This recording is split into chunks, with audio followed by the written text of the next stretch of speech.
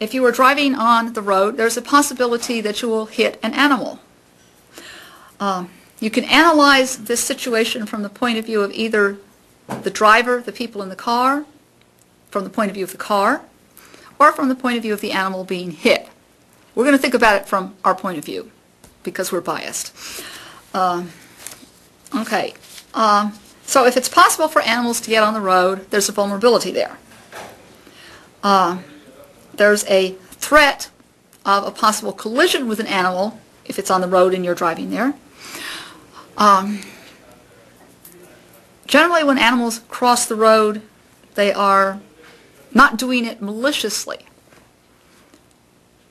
Hardly ever happens that you hit an animal on the road where the animal was after you maliciously. I'm not going to rule that out entirely. So here we are saying we are saying that there's an attack, but it's not necessarily in this case by a malicious intruder. Okay, control. There are various controls that people have come up with just for a, well, actually,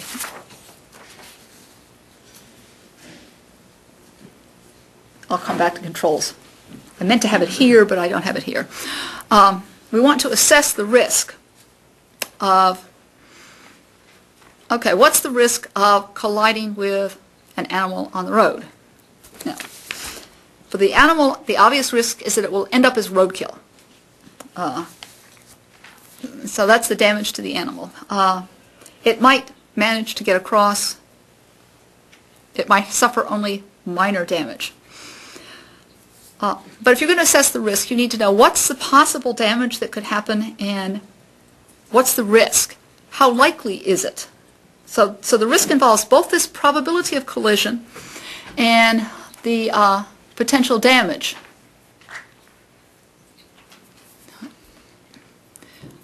Probability of collision depends on the species of animal, the location, the time, and the date. You're much more likely to collide with some animals than others. To use 3 examples, moose. Moose are very large. If you hit one, there's a really high likelihood of serious damage to you and your car. Some possibility of damage to the moose, but we're analyzing this from the human perspective. Okay, if you're driving around South Carolina, pretty much you don't need to worry about these guys. They don't live in South Carolina. You know, unless one gets loose from a zoo or something like that, you can pretty much ignore the possibility of colliding with moose. You cannot, however, ignore the possibility of colliding with a deer or a frog, of which there are fair numbers in South Carolina. Okay, deers are smaller than moose, and so the potential for damage is less than with moose, but it still could be pretty substantial. And there's high probability in South Carolina. Okay, there's also a high probability of hitting a frog on the road in South Carolina, but there's little or no possibility of damage to the car or occupants. Okay, so what do you want to defend yourself against if you're driving around in South Carolina? Pretty obvious. The deer. You don't need to defend yourself against the moose because they aren't here. You don't need to defend yourself against the frogs because there's almost no possibility of damage.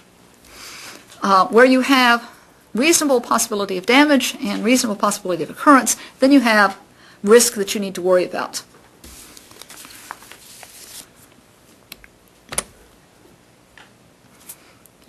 Mention a few possible controls for deer. You need to know something about deer. Defensive driving. Well, that's always good. Knowledge of deer behavior. Deer tend to move around in groups. So if you see one deer crossing the road, there's a good probability that its buddies will also be crossing the road if they haven't already.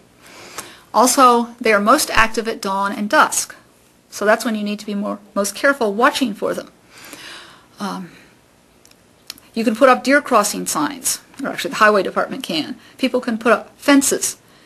You can put up diversionary feeding areas and hope to attract the deers there. You can hunt them.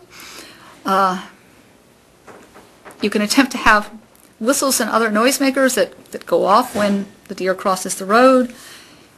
Some places have even attempted to use deer-activated flashing lights.